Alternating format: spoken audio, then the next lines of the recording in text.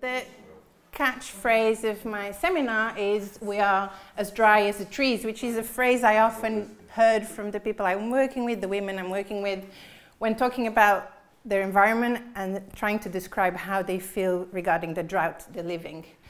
And today I'd really like to talk more about the challenges of conducting participatory work when there's actually drought in the place you're studying. My presentation is organized in 4 parts. I'll do a quick introduction about my PhD, the team, the structure.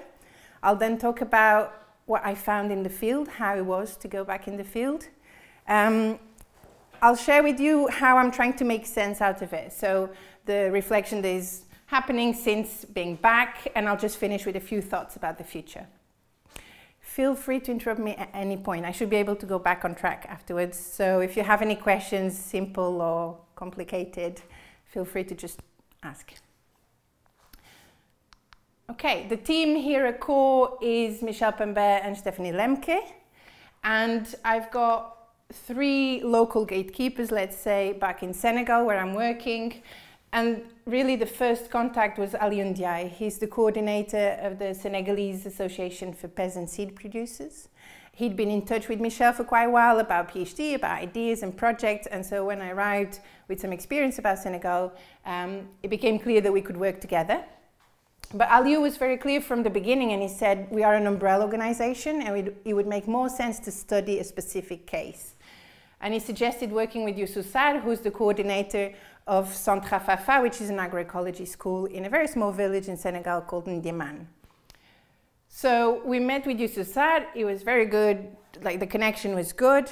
Having said that, the center was going through some changes, and so we thought rather than studying the center and its agroecology initiative, let's work directly with the village. And so there's a group in the village called Groupe Mbogaïf, who's a group of women. They're about 45, 50, and they're very much involved in peasant seeds, in agroecology, but they also have wider social activities. So for example, celebrations for christenings, weddings, and other things like that. And they work very much with their children also, so teenage children mainly, and there's obviously all the little ones around.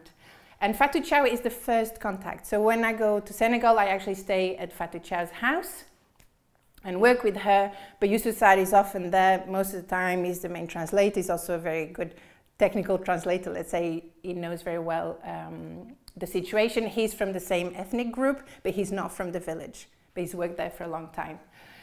And Fatou Thiaw and I get along very well, but we do not speak any language in common. So Fatou speaks Serer, and she will understand a little bit of Wolof. And I might speak other languages, but none of them is useful when communicating with Fatou. But we get along very well, and with the help of Youssou and of the children, so when Youssou needs to go back to his family or whatever, I stay with Fatou and her children or other children in the area. Whoever is around them, I speak a bit of French, comes along and is excited to help and help translate. So that's quite a specific relationship really to have when you're working. Just to give you, so this is the group Mbogaïf with the 5 main women that lead the group. Mamadou is the son of one of the women, and this is Youssou Sarr. So although the group is 45 strong, I tend to work mainly with these 5, and then there's the other ones that come along and discuss and everything, but these are the 5 in the core discussion, let's say, and the participatory work we're doing together. And just to give you a quick overview of Senegal, so it's a West African country, borders Mauritania, Mali, Guinea, Guinea-Bissau, there's the Gambia here, and the Atlantic Ocean. And I work here, so in what's called the Little Coast, so between Dakar and the Gambia. And it's a village that is not far from the coast, only a few miles, but it's actually not connected to the coast. And this is because the main ethnic group here is Serer, but there are many. Well, there are 4 different types of Serer, and the group I work with is not Serer Pofofi, so they're not fishermen. They are Serer Sin, they are farmers. So although they're very, very close to the coast, they don't really deal with the coast. And so to give you a quick overview, so the initial idea was to work on food systems and looking at resilience. And the idea was actually Centre Fafa, the agroecology school, has created a very resilient system that works very well. Let's look at it. We thought about organizing ideas because all of this is very complex and it can be very broad, looking at different aspects of life, so not just farming, but also social aspects, cultural aspects. So we thought about using the Sustainable Livelihoods Framework, but changing it to make it more adapted to a resilient food systems framework, let's say. And I'm studying specifically Ndiaman, so this village, so looking at the Ndiaman food system. And taking the Sustainable Livelihoods Framework, I adapted it to my research questions. So the first one being, how is this Ndiaman food system defined and organized? So looking at assets and structures. I'm then looking at its vulnerabilities and how it has evolved. I then look at strategies, so at the present, how they're dealing with these vulnerabilities. And finally, the big question, is the system resilient or not? And I'm using mixed methods. So interestingly, the first one that was suggested, so when we first went to Senegal, Michelle and I, in February 2017, when we met Group Bogaif and we agreed about how to work together, do we want to work together, they said straight away, let's do some videos together. This was a big surprise for me. But they said it was a good way to connect between generations, which is a big challenge at the moment over there. These women feel they have a lot of knowledge, but they're getting old. They can't farm as much as they used to, and they want to pass on this knowledge to the youngsters, but they might not be so keen to learn about it. And they thought, actually, if we make films, if there's all this technology side of things, they might be attracted and come along and make the films, and meanwhile, learn a lot. So they suggested participatory video. It just so happened I'd been trained on it, so it was perfect. Off we go. I'm also using other methods, other tools, so archiving, looking at archives, doing focus groups, mapping, interviews. I'll look into some of these later on. And just to give you a quick overview about the PhD structure in itself, so it all starts in a very straightforward way every time, doesn't it? So I started in January 2016, aiming to finish in January 2019. I was a full-time student and I had clear slots for fieldwork. But then something happened, something very big happened and changed my whole life and my PhD. So, right, how do you adapt to this? So I decided to go part-time. I was really too tired during pregnancy to continue full-time. And I thought even afterwards, it's not realistic to go back full-time. I wanted to dedicate some time also to being a mum. So I decided as soon as possible to go part-time. And then I went on maternity leave for 12 months. So I've been back since roughly April. Readapting to this life, 3 days a week, doing the PhD.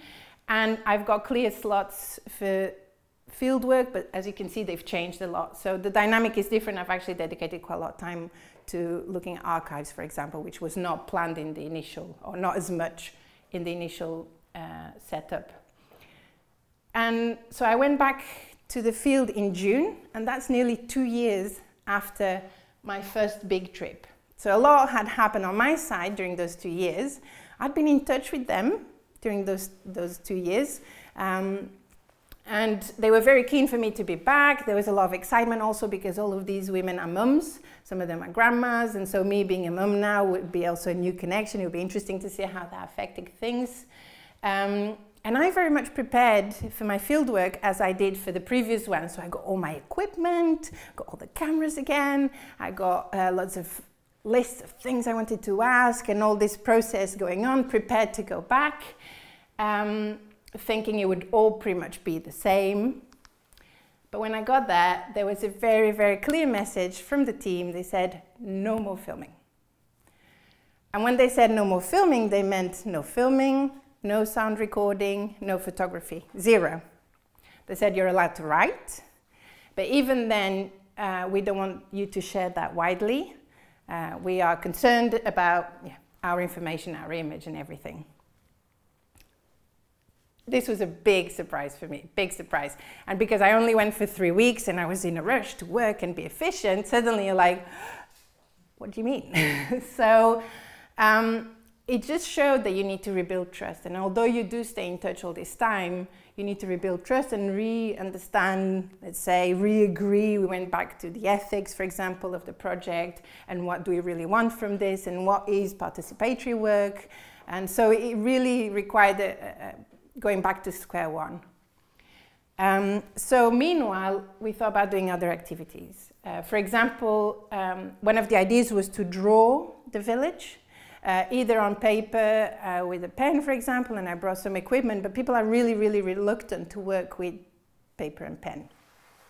None of these women can read and write, and even the children are not confident writers. So the idea of getting these weird things in your hand, it's just very uncomfortable, and they don't want to do it really. Even drawing on sand, for example, with a stick, they're not comfortable. They might talk about it for hours, but they don't want to express it visually, let's say. But I had brought some Google Maps images, some satellite imagery, different scales. And although I thought they might be surprised and even a bit suspicious, like, how did you get an image of my house? They loved it. They really loved it. And they really engaged with it. So this is one example where we drew the different neighborhoods of the village. This is all Ndiaman. This is a bit of a periphery of Ndiaman, but these are the 4 main neighborhoods, and I work mainly in Malawi. So they were very keen to see this. There's very specific ones where you can actually see the concessions, so the houses per family. They're very keen to explore that, and also what you do with imagery like this. So you realize actually Kut is not that far away, although it feels far away. Actually, no, it's not. So this was a process they really enjoyed. Another one was discussing daily activities. So we got 24 little stones representing the 24 hours of the day, and we organized them on the floor. So as a group, somebody would volunteer to talk about their day, and we'd organize them on the floor according to the activities using different props. So, for example, the sticks here are fetching wood. Water is fetching water. Cooking, the hat was for washing clothes. Cleaning with the broom. The shoe was actually going to the next village along to buy some things to sell back in this village. And then tea, there's a tea bag, and this is a sachet of powdered milk that represented breakfast, if you're lucky enough to have powdered milk for breakfast. But they also really enjoyed this. And although at the beginning they were a bit finding it funny, like, what kind of game is this? They actually got really into it. They then helped find props, so we just found things around and people would join in and suggest something. And we ended up doing so women, men, rainy season, dry season, and preparation for the rainy season, which is in between the two, let's say. And you were allowed to take pictures again? So here I was allowed to take pictures because you cannot see anyone, you can't tell where we were. So on this occasion, this was again really early on in the field work, and I asked, can I take a picture of this? They said yes, so yeah, there's some feet. Even I can't recognize this feet, I think. So yeah, they said on this occasion you can. Another thing I'd done was archival research. I brought a few pictures, and for example, this is a village. Well, now it's actually a huge town, but it used to be a village. This is from 1681. And they keep telling me in Ndiaman that it used to be completely forested. And so I said, look, I found this image from 1681, it's from nearby, and it's full of trees. And I thought they would engage with this because it's visual, it's quite, some of the maps are very colored and colorful, and so it was great. Actually, they didn't find it very fun. They were like, well, yeah, that's what we told you, so what's the big news about this? So it was funny because I was expecting more excitement about this, but there wasn't that much. And then we did a lot of field visits. So that was when trust was being rebuilt, and it was good. They were trying to show me the situation and how things had changed in these 2 years. So for example, this is Walid Youf's field. This is not Walid Youf, but it's his field, Walid's field. And you can clearly see the difference between now and then. So in 2017, the field was absolutely covered in plants. It was mainly peppers, but he also had some nurseries with aubergine, tomatoes. A lot was happening. It's not exactly the same month, but it's the same time of the year, let's say. So the end of the dry season, beginning of the preparation for the wet season. And when we went to his field now, you can only recognize the same tree, this one. And the first time I went, so we were chatting and walking in the sand and talking a lot. And I know my way around the village, but it's still new. And 2 years later, obviously, things have changed. But we were talking and chatting, and eventually he just stopped. And he said, you don't know where you are. And I was like, well, no, sorry, should I? And he just said, well, we are in my field. So we were here in the middle of nothing, and he just said, we're in my field. And when you know how important farming is for these people, and you suddenly arrive and there's just nothing, absolutely nothing, you realize this has a huge impact on their livelihoods, obviously. And the situation repeated itself over and over. So Michel Diouf is actually, I think, is probably the person I know that has the widest agroecological knowledge. He's just a living encyclopedia, and he's so kind and happy to share. I love chatting with him. And when I visited in 2017, his field was covered in papaya trees, and there was all sorts of crops and intercropping and all these techniques. He knows so much. And again, when we went this time, there was just nothing. So he was explaining, for example, that the wells went, the amount of water decreased, eventually it went salty, and then it was just gone. And he explained the papaya trees have a very, their root system is not very deep, so actually with the drought, they die quite quickly. So there was just nothing, and that also means you've got nothing to do, and your children have nothing to do, because usually you're very busy in the fields. Just as an example, this is Michel Diouf's wells in 2017. You can see some frogs, and now there's just nothing. And this is for all the wells I saw. And just to finish, so here's the field from Group Mbogaif. They didn't really have the field back in 2017, so I can't really compare. But you can see that it's the same situation. Everything's dry. The wells are abandoned, broken, dry. Okay, after a week and a half, it felt like a year and a half, but after a week and a half, one day the women got back to me and they said, today we want to make a film. We've got something to say, we want to share it. Can we make a film? I got really excited. So this is the moment I've been waiting for. So we got all the equipment. The women had been trained 2 years before. They remembered how to use it, but they said actually it was 4 women, and they said the 4 of us want to be on screen. We want to talk about our own issues. So we'd like you to film, but you're going to film like this, like this, like this. You'll go here, you'll turn the camera at this point, you'll focus there. They told me everything. I was just a technical assistant, which I'm very happy about. And they wanted the 4 of them to be in front of the baobab in their field and talk about their issues. Although they used some props, they improvise all the text on the spot. So there's one take, there's action, the 4 of them talk. You'll see it's very fast and they often overlap. But there's one take, we went to a different location, second take, done, let's go home. So this I can discuss a bit further with you, but this is how we're choosing to work back in Senegal. I've not been able to translate the second half of the film, but I'd like to show you the first 5 minutes.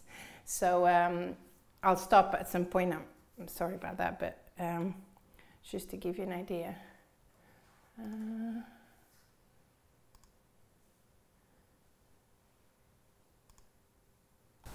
In group boy Dema, in Bumbach and Fanu, no Fayol. In Kumasan, when you have Niafo, no Holge, no Best Ardaba, no 2019. Dema, Senegal. Fayol no Malor, and Muja. Irate, Chicken Irate, Mbaka Tango Hadibeke, in Miniature, in Miniature. Alumalor, Fayol. You know, I give book no in no Fayol. No Bumba, I didn't know the name. Yang kerja, ini di luar, dalam tidak ini, senyum. Siapa itu mau beli nak? Ada je, kalau di rumah ada je. Anak mak ada, ya nanti kita ada apa? Ini dah mau beli. Ya nanti kita, kalau lagi makan, kita kalau sudah dulu je. Lepas itu dia ada asal kita tu yang kita kerja lah. Walau nanti boleh boleh. Dia mana dia je? Dia kan mana? Ulur, dah dia kota. Dia mana lokal? Again, they are young, again, we are not there, and he had done them by the Malwas really. Something very true. This is very true. I don't think no one's there. Yeah, okay, I don't know. That cannot not take away. That is a way. I don't think that cannot split. Yes. But you want to know, you will say, yeah, Jalan Tantia, Tana, don't like, you put Tana Taylor, that you have that one. Yeah, they have the they get some coconut to carry from and not in the other guy in the Chile, cutting by the hand. Fuck, I will not be able to that. Just get a few times more than the color, you get a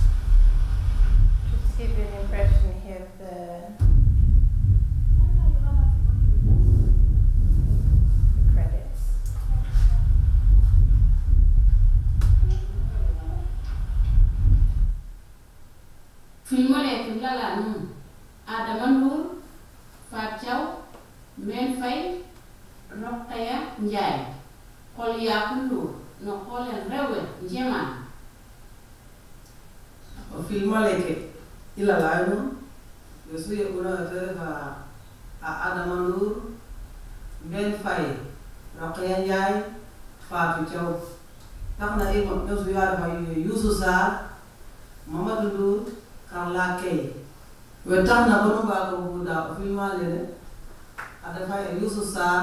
Carla Kay. I like to show the credits because they're a big deal back there. To recognize who did the work, and we're very proud when this village shows.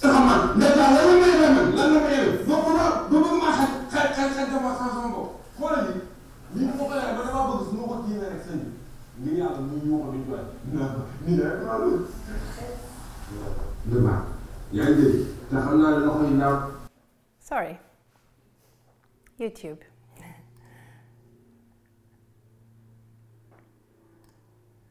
So yeah, I was saying that the credits are a big deal when you do village projections, because writing them is pointless and people can't read, but when they hear their voice and they hear their names, it's a big deal.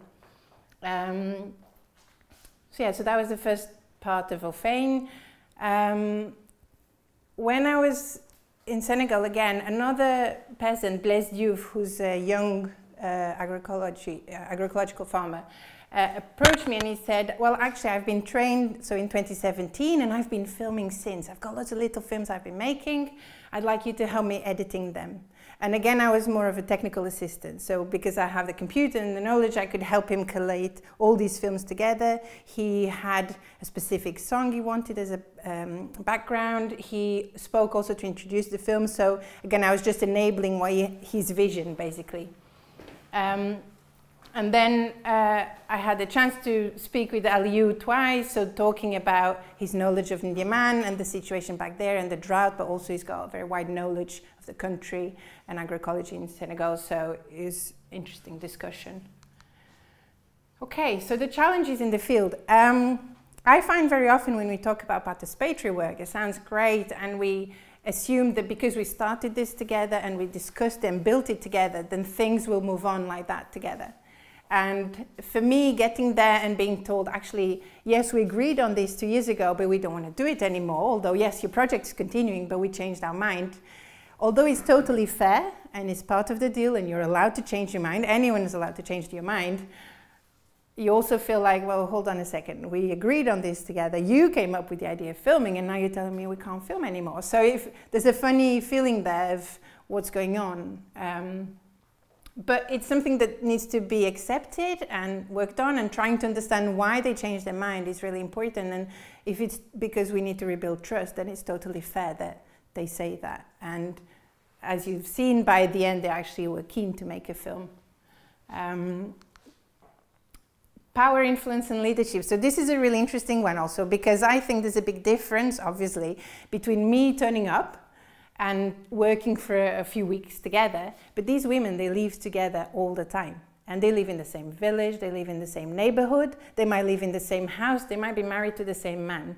So some of these women are co-wives, and there's a lot of competition going on, there's a lot of power dynamics, there's a lot of influence, and they'll acknowledge this, they'll talk a lot about this. They say there's a lot of competition between us. I want to show I'm the best wife, I want to show our neighborhood's doing better than the other ones, I want my children to do well, so power, influence is really, really important. And leadership, for me, was, again, reviewing your notion of leadership. So I found that the president, for example, could make her own decisions sometimes on behalf of the group, but actually she never did. So even if she sometimes talked and gave an opinion that was meant to be the group's, she would always say, actually, I need to talk with the group, and I will only give consent. So we talk a lot about consent over and over, and she said, I'll only give consent for you to share this if the group tomorrow tells me they agree with what I've said. But this, although it makes the information a lot more robust, it also makes it a lot slower, a lot slower. And if some woman doesn't turn up the day after, then it's the day after that we'll discuss this. Or the day after. Or you know what, next week. Or you're not here. Well, maybe when you come back, we'll give consent. So when you're trying to make your project move forward, this is a bit, okay, I know I agreed to this, but again, I also see the point, and I agree with that notion of leadership. Language and illiteracy. So I mentioned this briefly before. Language is a huge challenge. I actually found, and I discussed this in my previous seminar course, so August 2017. Although initially it felt like a big problem not to speak the language, not to speak Serer, it actually, I find, strengthens the project. I could have worked just with French-speaking people in the village, but it would have been such a minority that really doesn't represent the village, and definitely not the group, these women, most women. So they feel they're in the driving seat. They do their own discussions, they feel very happy and strong about that, and eventually they'll pass on some information to me. But it's quite a slow process, but it does have disadvantages, but it also may have some advantages. And illiteracy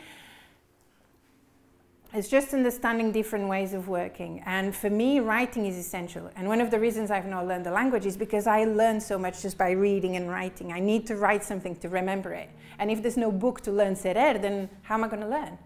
And it's really silly maybe, but it just shows how dependent we are on writing. And by the end of my stay, so 3 weeks, let's say, in June it was 3 weeks, I've written so much on my little booklet, all this autoethnography, and I write, and when I have a bit of free time, I just sit somewhere and I write. And they come to see him, they're like, what are you doing? What is that? They turn the pages, you know, like, what is this? So very often I'll read out loud, for example, if it's in French, I'll translate if it's in English, I'll show my drawings, I'll discuss some diagrams. They're very unfamiliar with that form of expression, but when you talk, they're really happy to hear. And I'm just showing, look, I'm not in any conspiracy here. I'm just trying to make sense of what you've told me. I'm writing some stories you've told me, for example. So they like that transparency of, you know, making that book less mysterious. So ongoing requests for financial support. This is a problem that comes from the past, really, in a way, because the village has actually had a lot of white Westerners that arrived full of good intentions. They came up with a project, they built something, for example, so wells, lots of wells, but actually they leave, and then the consequence, well, the villagers need to deal with the consequence. And although the initial idea is positive, building wells is potentially something good, and the project might have been using a participatory approach, actually the consequence might be negative. So at the moment there are too many wells in the village, too many people using water pumps, and so there's no more water. So it would be interesting to blame, well, you shouldn't have built the wells in the first place. Anyways, white Westerners are seen as people that come and bring money. So when I arrive as a white Westerner, they're like, well, good, what are you going to do then? What are you going to build? So trying to change that dynamic and explaining that I'm a student. And so this is, again, building trust and explaining the situation.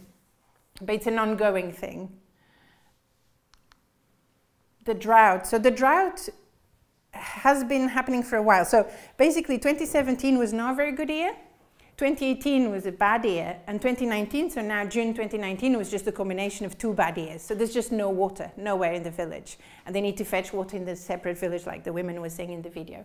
And this has had a huge impact on the environment. As you saw, the fields are just empty, but also psychologically. And I found it incredibly devastating to see how demoralized people were. So when I was saying, come on, let's do some work, participatory works, things that mattered for you, they actually felt no motivation.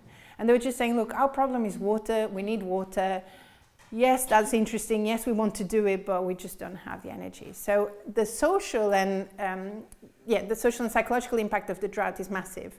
Another thing was solidarity. So the first time I went, people would very happily share meals all the time. We'd go to every house. It wasn't just me because I was there, it was just in general. Now it was a lot more, can I feed my family? I'm definitely not feeding my co-wife's family and the neighbor, I don't know. So really it was a lot more, they were saying there's less solidarity and to a certain extent yet less depending on each other. But this obviously had a huge impact on participatory work. So I've been trying to make sense of all of this, and it all felt very negative. So I've been trying to work with the problem tree analysis and thinking about the idea. So the trunk, the problem being there's less and less farming. People are not farming this year.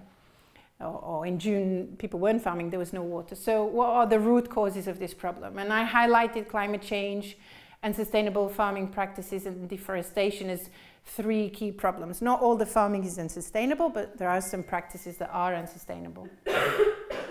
This leads to land degradation, and they will acknowledge this. So farmers will totally recognize there's a big problem with land degradation, and the drought has just made the problem worse, like much worse. The core problem being less farming, less self-sufficiency, and more dependency on buying food and really the monetized economy. And there are three ways to approach this. So if people are farming less, they may start some small local entrepreneurship, paid local seasonal work, or actually just leave, so rural exodus.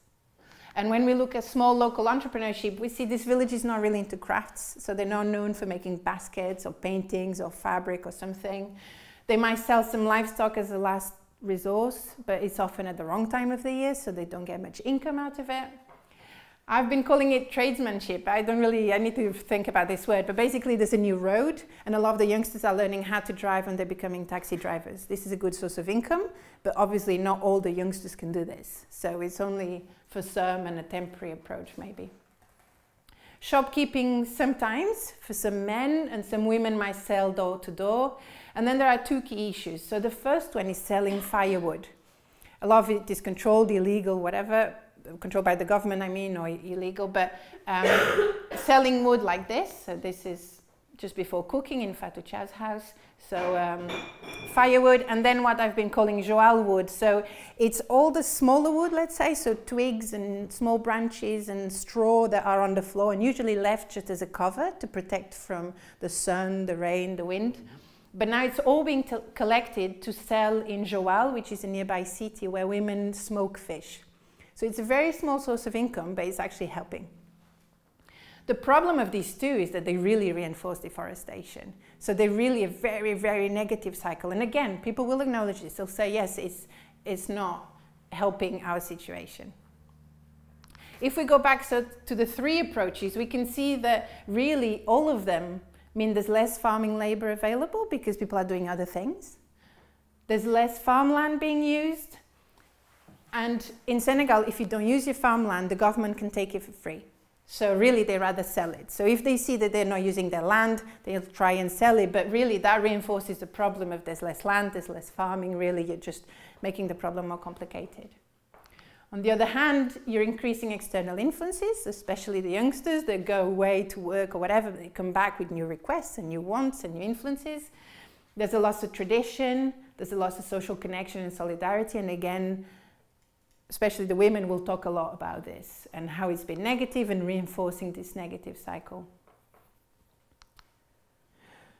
So really what I felt was that when I was in Senegal and coming back was this just really negative impression. There's just such negative cycles going on, these vicious cycles going on that just are what I've been calling for now a long-term destruction of their livelihoods, of their situation. And I've been trying to make sense of it because people are continuing to do this, although they acknowledge that it's just destroying their situation. And so the way I've been trying to think about it is not to think about less farming, but more about still farming. Because this is really the big thing, is people are still farming, people are still living in their land, they're still peasants, they're still farming to some extent. Yes, there's a lot less self-sufficiency, they're still totally dependent and more dependent on purchasing food and all these other ideas and clothes and whatever. But actually, they are still farming, they're still in their village, and therefore they're still serer sin. And that is the key idea. The idea of leaving the village is just, no, that would be a real disaster. But as long as you can maintain maybe a short-term survival, and I know survival is a strong word, but for now, this is a resilience approach. Like we'll do this for as long as it takes, although we acknowledge there's a long-term destruction, but this means we can still remain serer sin, will remain peasants in our land.